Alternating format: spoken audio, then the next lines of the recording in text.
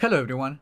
In this lesson we're going to look at the steps to upgrade to Windows 10 November 2021 update or version 21H2 from any previous version. Although upgrading to the newest version of Windows 10 is usually an easy process, it is recommended to create a full backup before proceeding, in case you need to roll back. You can check the video description to get a link to watch the video on the steps on how to create a full backup of your computer.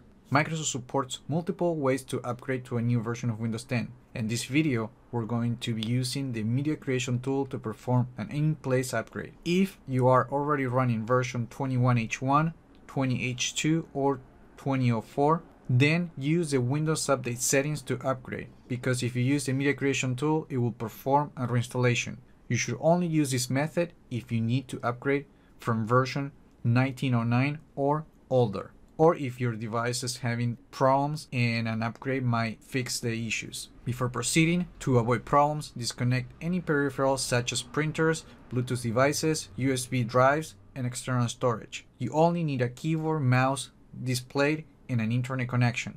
Also, it is recommended to uninstall older software, security applications, and more importantly, third-party antivirus. You can always install them back after the upgrade. If you don't do this, you're likely to run into errors and other problems. Now that we have all that out of the way, let's install version 20H2. To install the new version of Windows 10, first you need to download the media creation tool from this Microsoft support website. I will be leaving a link in the video description along with the release date on when this feature update will be generally available for download. Also remember that if you download the tool before the feature update is available, it will not install version 21H2. Okay, so on this page, under the Create Windows 10 Installation Media, click the Download Tool Now button. I have already downloaded the file, so I'm just going to double click it to open the setup.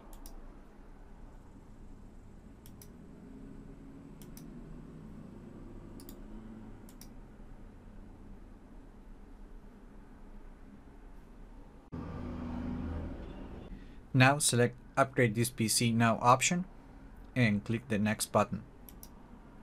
Now the media creation tool is going to download the installation files.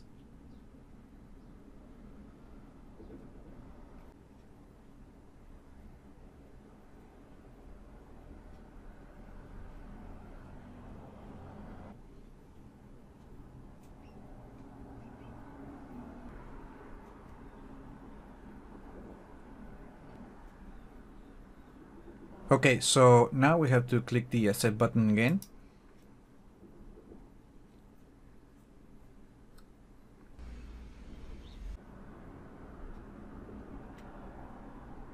And now we're ready to install version 21H2. But before the installation, make sure that the Keep Your Personal Files and Apps is selected.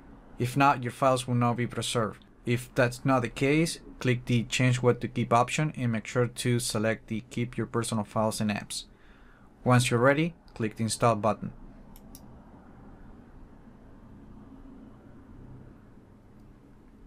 During this process, your computer will restart a few times and it will take about 30 to 40 minutes depending on your system configuration. And since this is an upgrade, you will not have to go through the initial setup, so it will go straight to the desktop.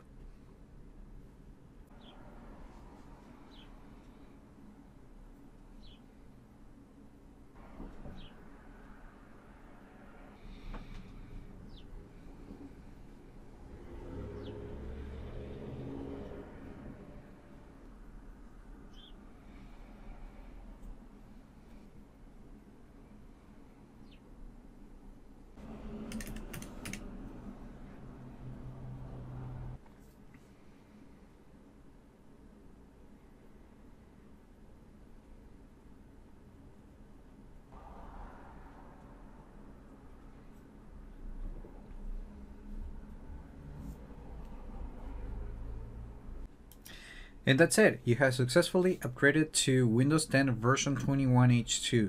You can quickly confirm that you're running the new version by opening Start and looking for Settings, opening the app, and then on System, About, under the Windows specification settings, version should now be 21H2.